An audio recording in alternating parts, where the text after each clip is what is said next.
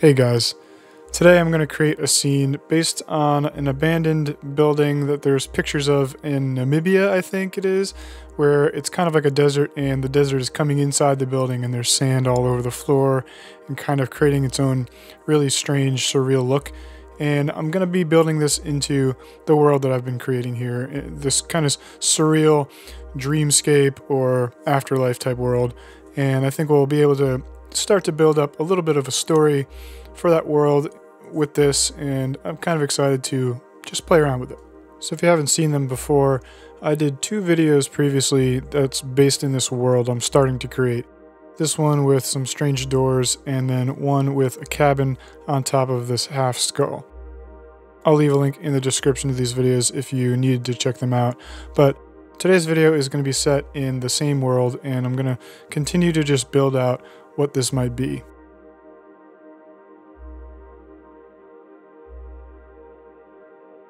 So I'm planning to just make this a very simple piece, just, the structure and obviously the decaying paint and things that are, usual for abandoned places, but really make the sand the highlight and maybe how I light the scene and how I film it.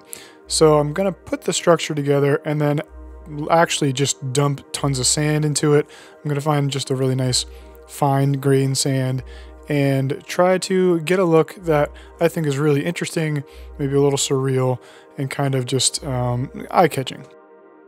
So I'm using my liquid latex technique, as always, to get some peeling paint on these walls before I get them all glued together into the structure.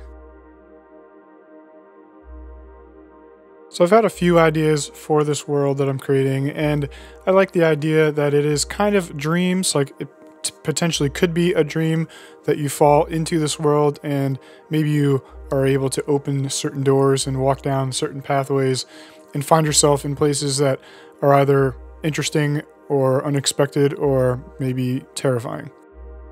I really like the idea of some of these places even being just places that are people's consciousness, whether they're people that are living and have this kind of powerful kind of dream consciousness that just pervades into this world and then others can explore it, or people that have passed and are no longer with us but now have these places in this scape, or maybe even just entities that are more powerful and old than we can even comprehend.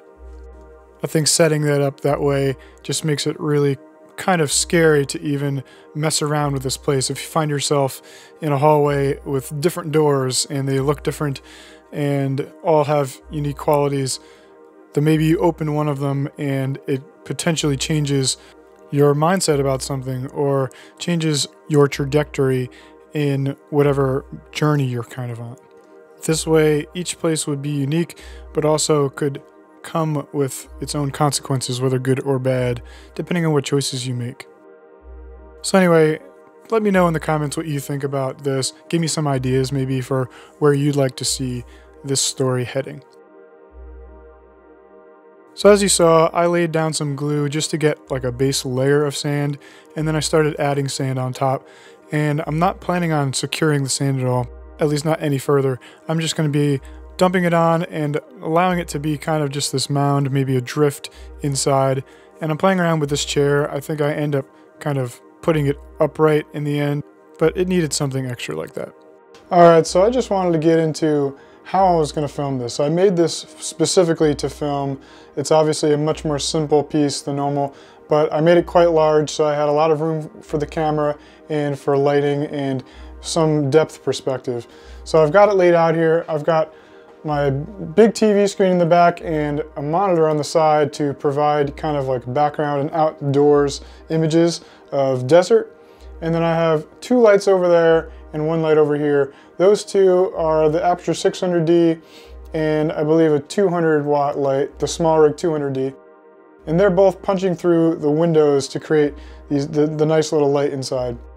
And this little MC light is just providing a little bit more fill into the shadows, so nothing's going too dark and noisy. If you've been around the channel a while, you might notice that this slider rig looks a little different. I'm going to get into that in a future video very soon. But otherwise, I'm just monitoring everything on this monitor here and using my same probe lens to get all these different shots.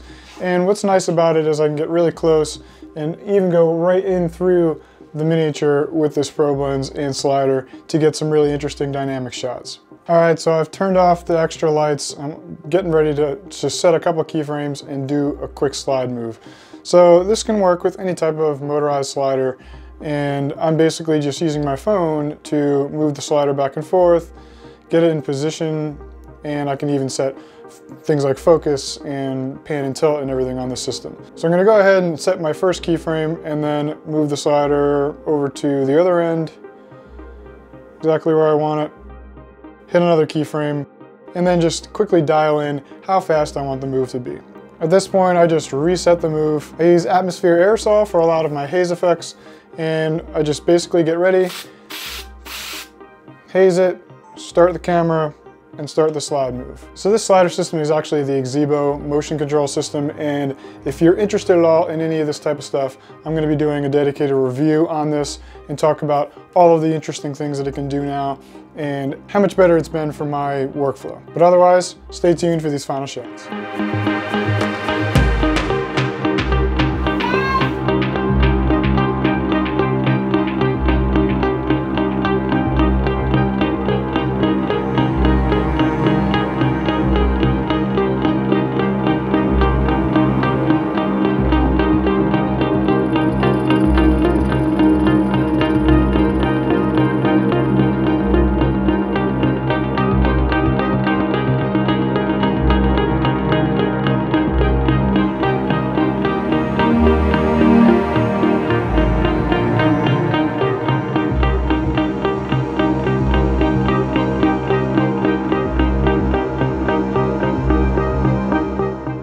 Alright guys, let me know what you think of this growing world that I'm creating in the comments. And if you're interested in how I do my filmmaking and my motion control system that I've just gotten into, stay tuned, hit subscribe. I'm going to be doing a lot more content and start doing really cool things with some of this new technology. You're not going to want to miss that. So I'll catch you next time.